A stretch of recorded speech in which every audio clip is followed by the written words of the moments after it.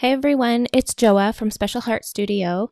I'm back with another real quick tutorial. This time I'm going to show you a fun app that I found today as some folks were asking for help in choosing colors. I frequently use the multicolor packs of cardstock from Michaels. And if you want to try to match what it will look like on your screen with the colors that you have in cardstock, this little app is a great tool to do that. I've also used color wheels and different color websites, which is great, and I find colors I like, but then I can't ever find the paper in those colors. So instead, I'm going to try to match paper I already have and mess with the layers in Design Space so that I can see and visualize what it would look like if I were to cut it that way. So this little app is called Pixel Picker. I am on my iPhone, and I'm not sure. I don't have a Android device. I can only assume there would be something similar.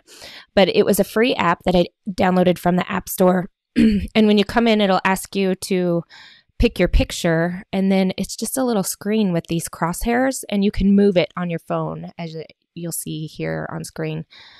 You just slide the picture around with your finger. So I took a picture of a pack. I pulled just some of the pieces of paper out of a pack of the Recollections paper. And you can scroll this around. Of course, this isn't perfect. This will depend on the quality of your photo, the lighting in your room, but it'll give you a really, really close idea on screen. And of course, you'll cut it on this paper. So I've left the crosshairs here at this spot of the dark purple. And you'll see up in the top left corner of my phone screen is the where it landed. So you can see that changes as I scroll this around. And then there are hex codes and RGB codes. In Cricut Design Space, you can select the layer that you want to change the color and come up here to the color box and enter that exact hex code down at the bottom of the color box. So I'm going to put 704E95. And that's the purple. And then you can go through and do this to each of the layers.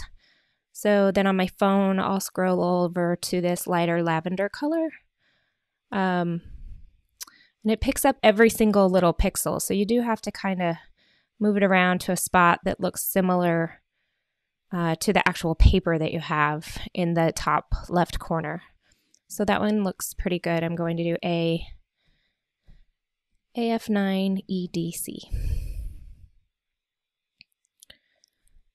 And then I'm going to just keep doing that through all these layers to see what it would look like if I cut this C in the paper, this paper colors.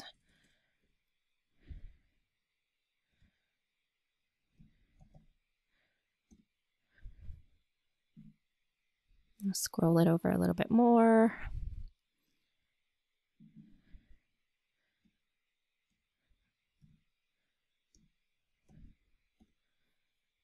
And then my last layer I selected, and we'll scroll the phone photo. ACB 3B5. There we go.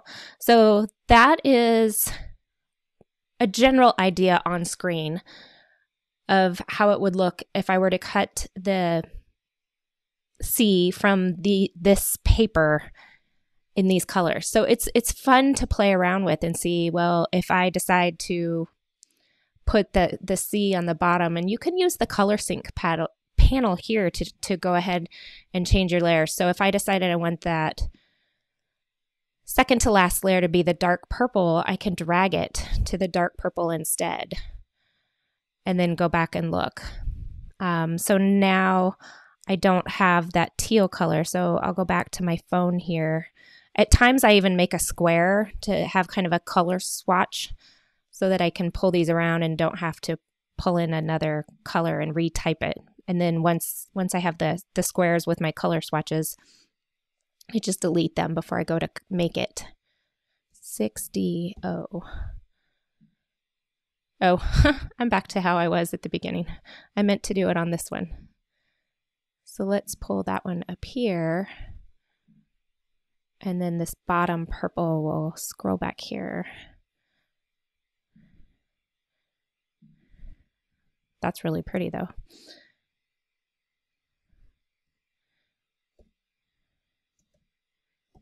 DA6. So that gives you it gives the letter a totally different look with the same colors, but just in a different order.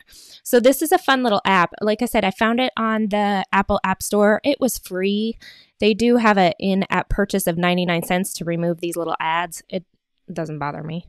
So anyway, thought that would be a fun way to be able to get closer to the colors of paper that you actually have on hand, and see what it looks like on screen before you commit to cutting your paper. Thanks. Hope this was helpful. Please subscribe to my channel and hit that notification bell to get updates when I add more video content. You can find my website at specialheartstudio.com.